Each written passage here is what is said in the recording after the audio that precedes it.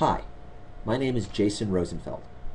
Welcome to your next InDesign tutorial for Creative Suite 6, creating a web comics template. Let's get started.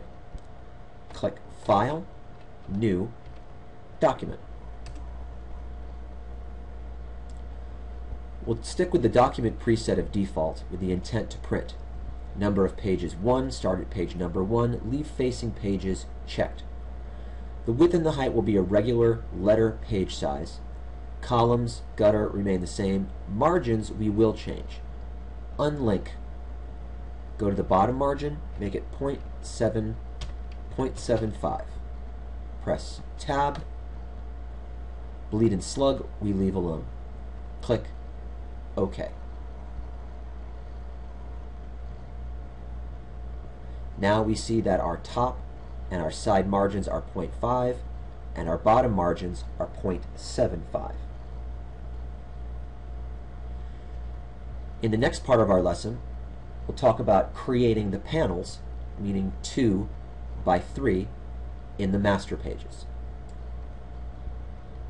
To create the panels in the master pages, double-click inside of the master pages area. Don't just click once, because then it's not entirely clear which area that you're in. Double-click. That's the best way to do it. Now each panel in our 2 by 3 arrangement will have an outer and an inner frame. We start by clicking on the rectangle frame tool. Click right there on the corner of the margin and we get the rectangle dialog box. Our measurements are 3.7708 by 3.2705 inches. Click OK. Now we copy, Control-C, edit, paste in place, noticing it's Alt-Shift-Control-V for the keyboard shortcut. Now we have 2 of these frames. Let's go to the grid and make sure that our XY coordinates, which are here, are relevant to the center of the frame. Now, with that second frame still selected, we can reduce the width and the height together, making sure that the link is selected. I use my down arrow key. And now I have an inner frame that is proportional to the outer frame. Click the Move tool. Click on empty space. Zoom tool, click and drag. Let's make sure that our frames are tucked nicely into the margins corner. Control A to select all, and then we can use the Move tool. Go down 1, go to the right 1 by using your arrow keys. Left arrow key, up arrow key. Terrific. Everything is tucked in nicely. A nice feature of InDesign is that you can also click View, Grids and Guides, and make sure that Snap to Guides is checked.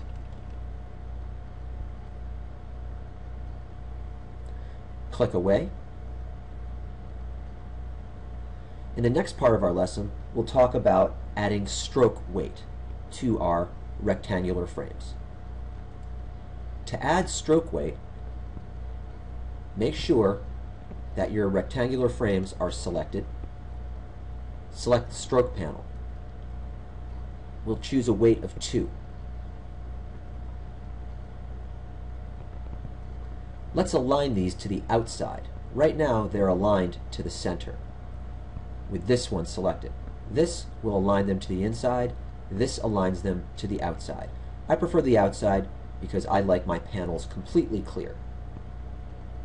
For the type of panel, for the type of stroke, we'll choose a dashed stroke. For the dash, we'll choose 6 points with a gap of 2. This can all be changed later. Again, while we have everything selected, choose a color of red for the stroke. In the next part of our lesson, we'll talk about duplicating the panels inside of the master area. Now that we've added stroke to our rectangular frames, we zoom out, make sure all of the panels are selected, Control C for copy, edit, paste in place. Let's send these duplicates rightward. Shift, rightward arrow. Now, I'm not concerned just yet with aligning these rectangular frame edges to the margin. I'm mostly concerned with making sure that the outer panels are tight next to each other. Type Z, zoom in, and this time holding down the Shift key, I click, hold, and drag, and I make sure that they are right next to each other. Perfect. I also have to keep an eye on my margin. It's easy to place things. It's easy to create objects which are just slightly off, but it's an easy remedy also. So we've got the first two which are right next to each other. Now, I zoom out, Control 0. I zoom in on that far edge. I overshot the mark. No problem. Control 0, Control A to select all.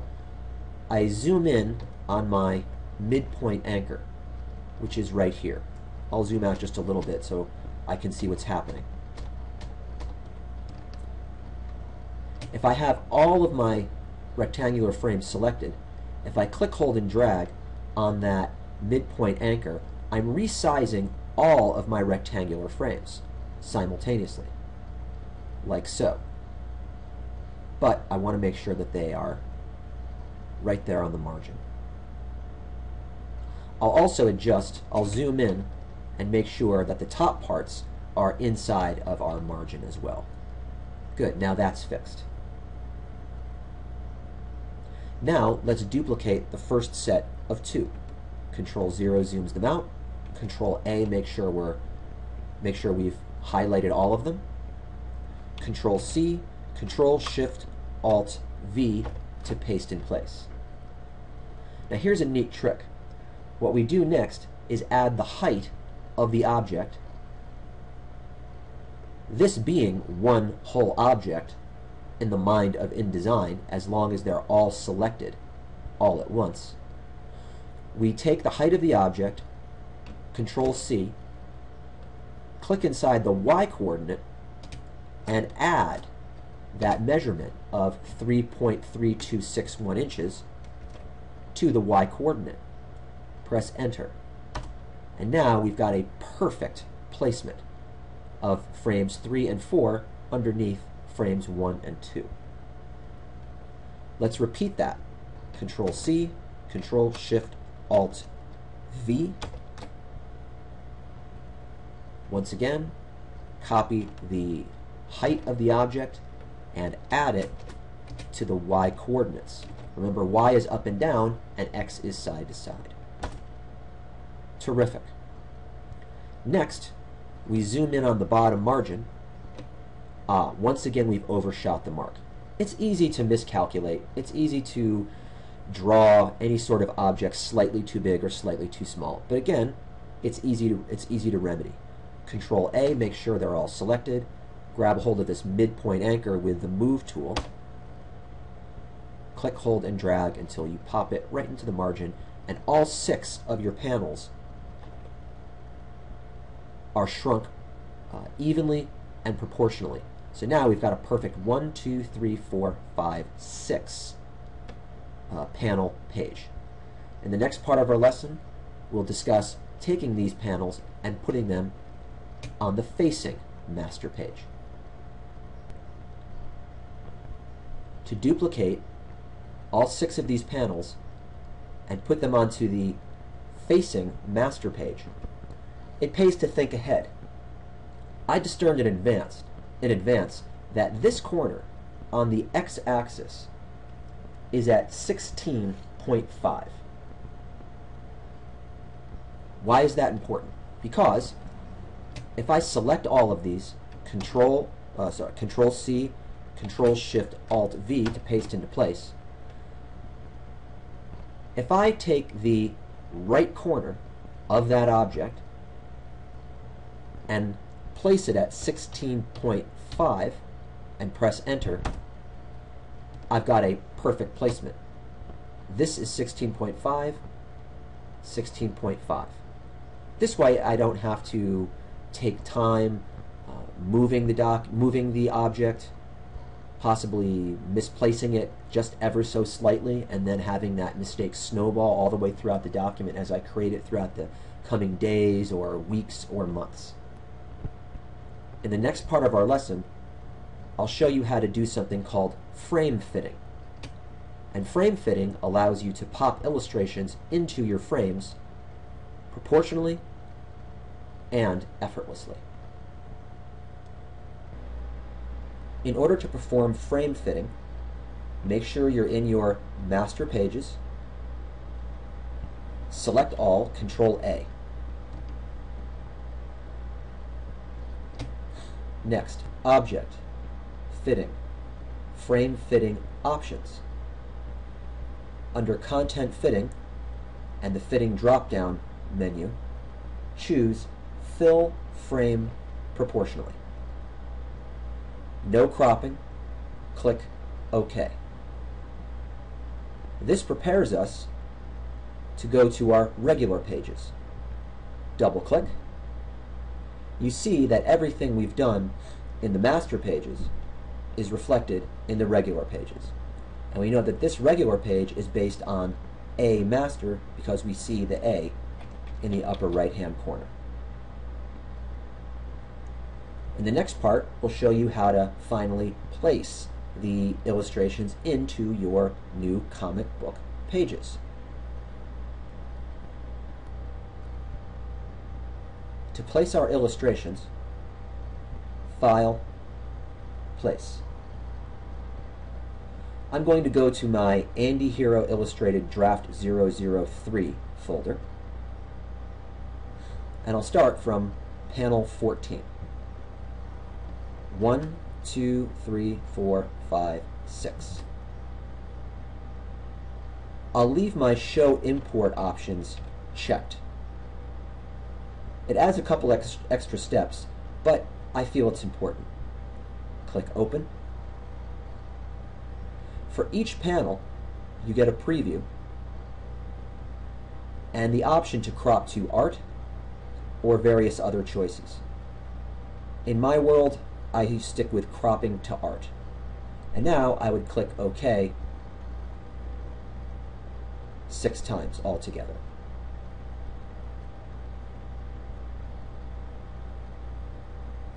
Now we have what's known as a loaded cursor. And if you look closely, you can see the number 6. Now, click directly in the center of each panel, and you see the countdown happening on the loaded cursor. And the images popping in and filling the frame proportionally. Let's create 2 more pages. 1, 2. Oops, I didn't want number 1 to have these panels. I can take page number 1 and put it down here instead. Now number 1, page 1, is blank, and we see it here on our screen. Page 2 is here. Page 3 is here. Regular page 1. This time, I want to put a full page spread of 1 panel. For that, I go to my rectangular frame tool. From the beginning of the margin, top left corner, to the bottom right corner of the margin, I create a rectangular frame tool. Again, File, Place. This time I go to panel number 20. Show Import Options is checked. Click Open. Crop to Art. Click OK. Sometimes it doesn't pop in properly. No problem. Choose your Move tool. Wait until it becomes the Hand tool. As you can see, it changes. There, dead center, you find your Hand tool. Click once, and you get the border for the picture itself. This is not the same thing as the bounding frame. That's different. You can see that the bounding frame is in blue, but the picture frame is in brown. Object, fitting, fill frame proportionally.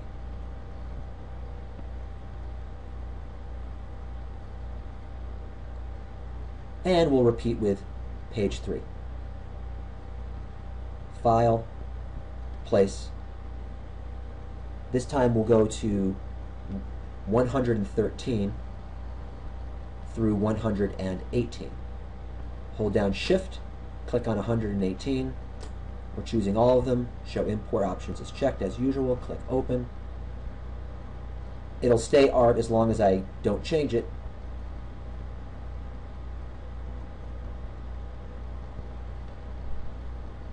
And again, click, click, click, click, click.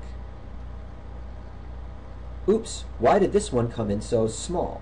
Because when I clicked, I accidentally dragged. And InDesign assumes that I want my picture frame to be that small. Well, I don't. Control Z to go back a step.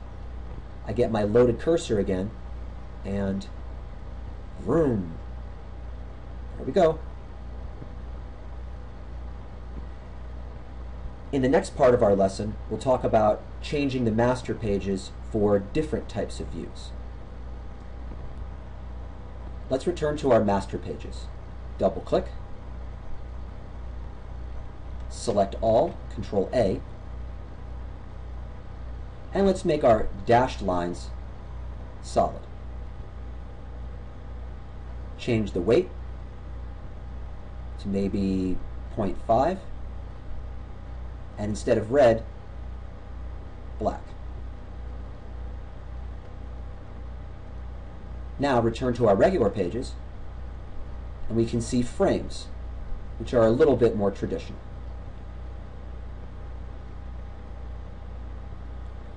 Type W, and now we get a print preview.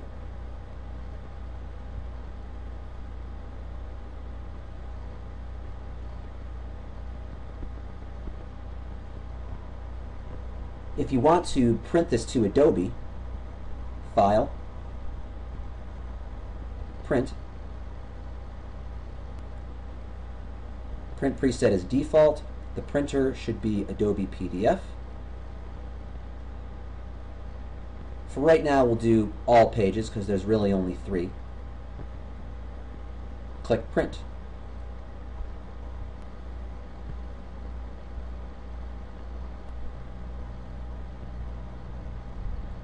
And now we have our PDF file. Control 0, page 1, type the page down key, that's page 2, and page 3. Thanks for watching.